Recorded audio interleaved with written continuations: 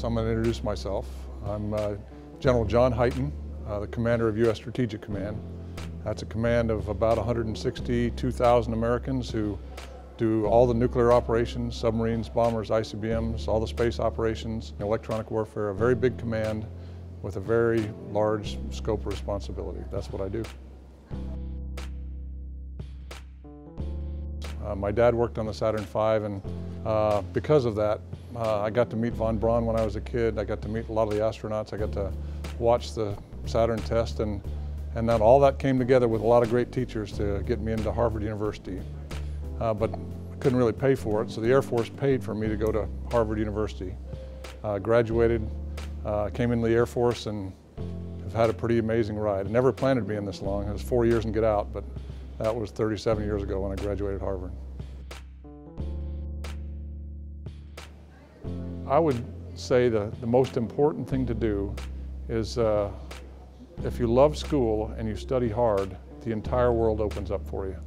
And when you're in middle school, sometimes it's hard to realize that because you like to get out and play. I mean, I like to play sports. I like to play with my friends and do all those kind of things, but man, I learned to love school. And because I learned to love school, and the Air Force actually values education, they kept giving me more schools. And each time I learned more, and I loved that experience, and it opened up all kinds of new opportunities for me. So when you're in middle school, it's hard to realize that, you know, learning is actually one of the most fun things you can ever figure out how to do. And when you learn that learning is fun, man, life just gets a whole lot easier. Well, I think maybe the biggest obstacle is I'm blind. Literally, I take off my glasses, I can't see you or the camera or anything else. I had spinal meningitis when I was a kid, and somehow after that, my eyesight went just horribly bad. I mean, I was healthy otherwise, and I could correct it 20/20, and so the Air Force took me, which was a miracle. But I could never fly. I could never be a pilot. I couldn't be an astronaut. That was my dream, to be an astronaut. That just couldn't happen. But again, because I was good at math and science, I could be an engineer. And it's amazing what you can get to do if you're a decent engineer.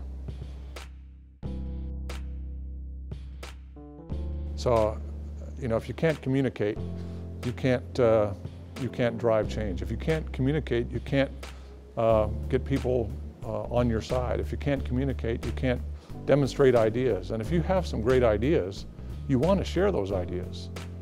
But if you can't communicate, the ideas stay in your head and they're stuck. So you have to learn how to write. You have to learn how to speak.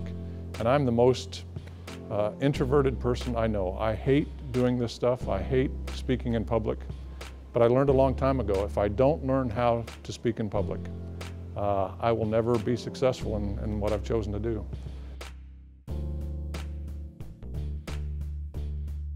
You can learn a huge amount by looking at what people did before. And then don't just apply it blindly, but learn what worked and what didn't work. And I think one of the biggest advantages is that when you read back in history, you read about failures and how failures didn't stop people. They actually learned from their failures and applied the learning and were able to quickly go fast when they needed to.